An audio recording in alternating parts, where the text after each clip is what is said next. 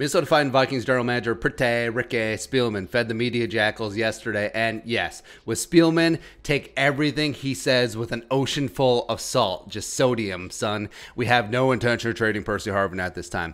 But one quote stuck with me that seems logical, logistically it makes sense, and potentially could be true.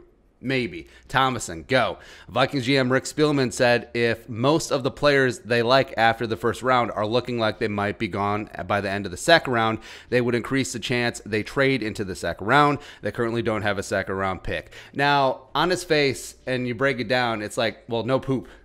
If there are good players you like before you pick, you should go get them, right? So there's a big gap between 14 and 78.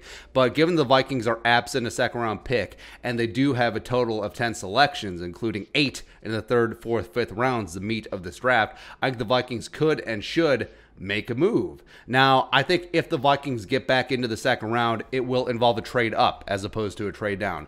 Certainly, the Vikings could trade down from 14, get into the back end of the first round, pick up a second round pick. I know that all the mock draft simulators make it just that easy peasy lemon squeezy, but the board is going to have to break nearly perfect for the Vikings to have that sort of leverage, so we'll see there. So I think logically it makes sense where the Vikings will package up some of those mid-round picks. And looking at the infamous trade chart, and again, the chart is not gospel, it's a mere guidelines. Vikings do have 2/3, 78 and 90, and then you look at their top 2 fourth-round picks. If you package those all up together, 4 selections, they have a total point value of 443 in the neighborhood of a mid-second round pick.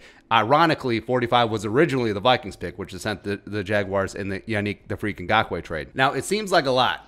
4 mid-round picks condensed into one, especially during the sexiness in the meat of the middle of this draft. But the Vikings would still have 2 fourths, 2 fifths, and a 6 for 7 total selections. You know, like a normal team.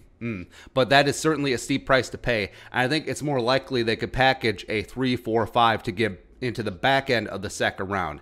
And it's hard to project who would want to trade down in this spot because it's so board dependent. But that could be a sweet spot for the Vikings to get back into the second and still have a ton of sweet draft capital, a 3rd, 3 fourths, a 5th, and a 6th as well.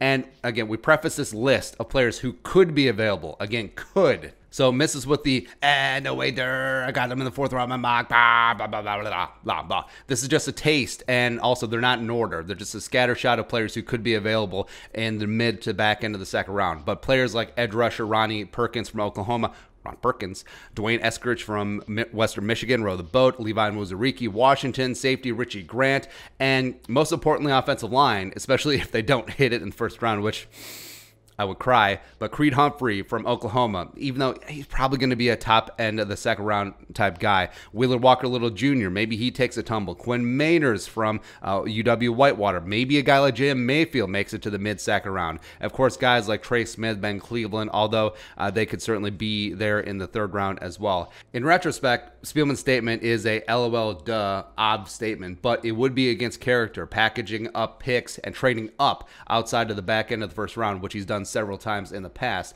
It would be out of character. It would be against what they've traditionally done. But with the draft capital that they have and a run on second round talent in this draft, just like every single other draft, the Vikings could and should have this option on the table if the board breaks right. And if they ignore offensive line in the first round, all the options should be on the table. But your thoughts? Vikings getting back in the second. Let us know in the comment section below. Subscribe for daily Vikings takes. Want to support that work? Post some in the Venmo. But until next time, Skol. Production value.